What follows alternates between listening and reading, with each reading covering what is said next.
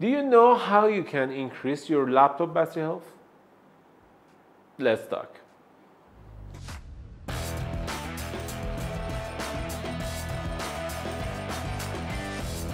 If you are buying a laptop, you're gonna use it for at least 3 or 4 years. And in that period, you will need your laptop at its best performance and the best condition possible. How you can do that? One of the things you should care about is your battery health or battery life cycle.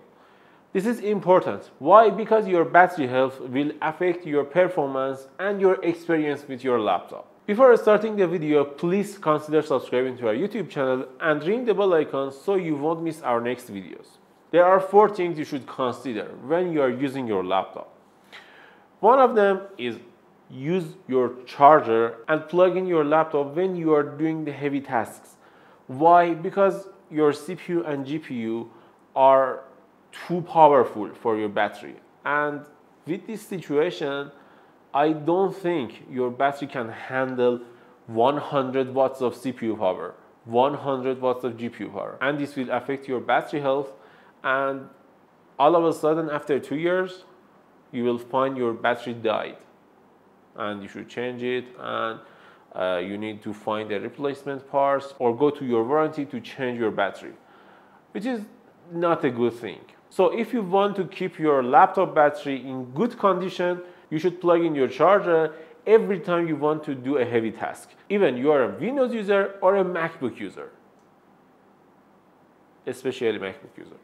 There is one more thing I need to add. Almost every gaming laptop has the ability to power through your charger.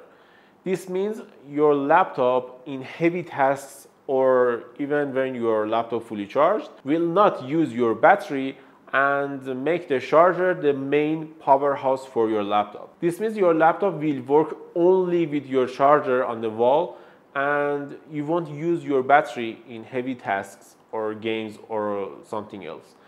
And this is a good thing for your laptop. The second thing you can do is keep your battery level percentage under 80.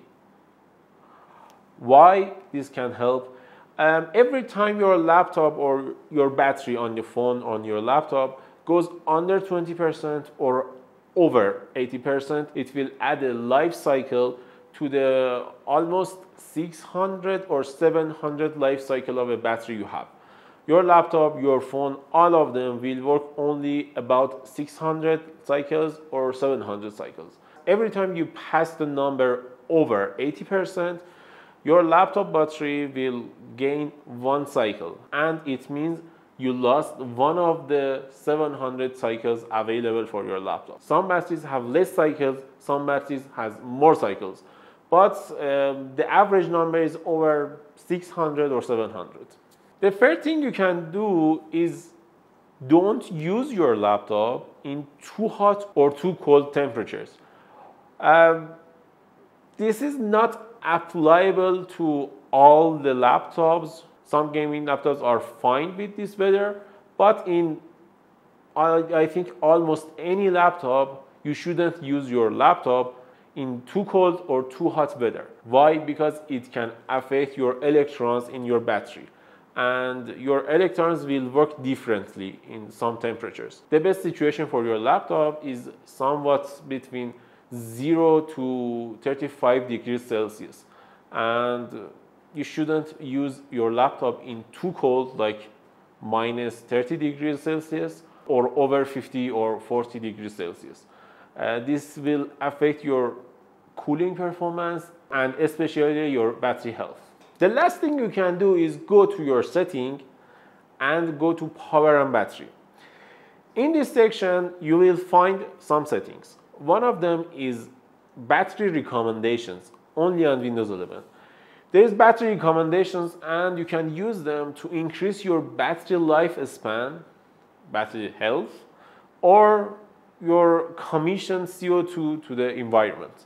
They are both great. I suggest you to do this, and I didn't do some of because sometimes I do my downloads overnight, and because of that I won't do some of them, but I think you should do if you have a good internet and good overall life experience. And in that exact page scroll down and check your power usage or battery usage, and check which app is using the most of your battery. This is important because some applications have some problems, have some bugs, or even they may be hacked. They can affect your battery life and battery life cycle. Try using that and check for heavy applications with high battery usage. And that's it. I hope you enjoyed this video. If you like this video, please subscribe to our channel and like this video and comment your opinion about this video. And if you have any more recommendation for battery health, leave a comment down below. Thanks. Bye. I think you should do. If you have a good internet and good overall